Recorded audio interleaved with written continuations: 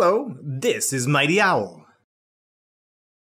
You wake up one morning, you go to the bathroom and turn on the light. Nothing happens. No power.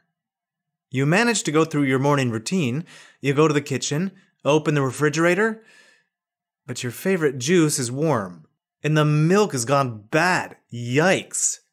What other ways do you depend on electricity in your daily life? You can't make toast for breakfast, and your parents can't make coffee, and then they're super grumpy. From preparing food, to keeping the house warm, to using a variety of appliances, there are so many ways that electricity is a part of our lives.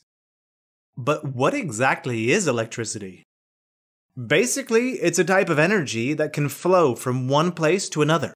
This energy flows and travels along a path, also known as a circuit.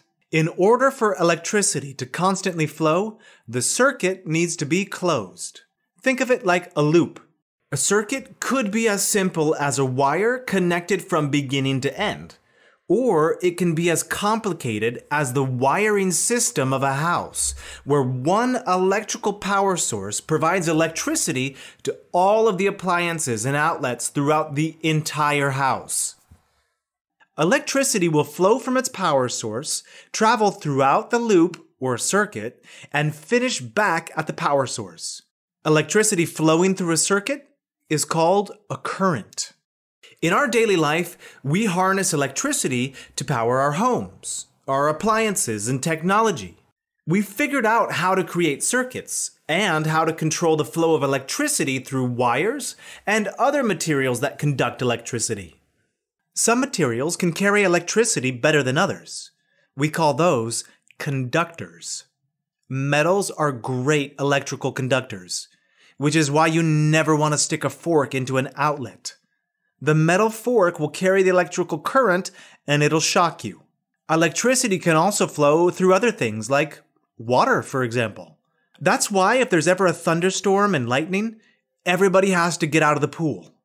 The water can conduct electricity, and if lightning strikes the water, everybody would get shocked. Uh-oh. Now, materials that don't carry electricity are called insulators. Wood, rubber, or plastic are good insulators. That's why wires in our electronic devices are usually wrapped in a plastic coating to prevent the electricity from traveling outside the wire.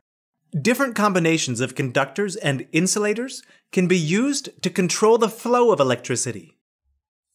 Some of our electronics need to be plugged into a socket or outlet to access the electricity. But other electronics can use batteries instead to control the flow of electrical current. The invention of the battery has had a huge impact on our technology. Think of how crowded our wall sockets would be if we had to plug every single device into the wall. Do you remember the old days when phones were attached to the wall? Well, you probably don't, but I'm sure you can still appreciate how convenient cell phones are. And it's thanks to their batteries that we can take them with us wherever we go. Electricity is also known as an energy carrier, which means it can be converted to other forms of energy, such as heat, light, and even sound. For example, once you plug in your electrical heater and turn it on, you create a circuit, which allows electricity to flow, and then you get heat as a result.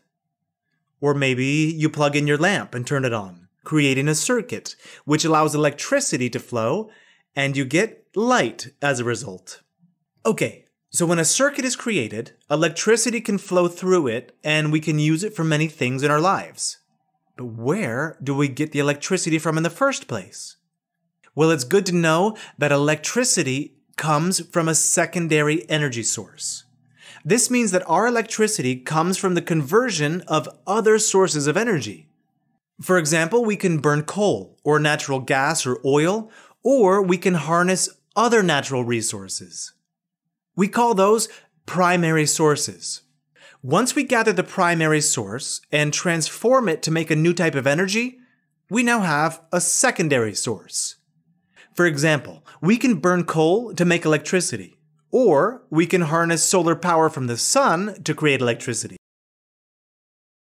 Most of our electric energy is usually produced in electric plants. As you can see, electricity is all around us. Electricity is the flow of electrical power.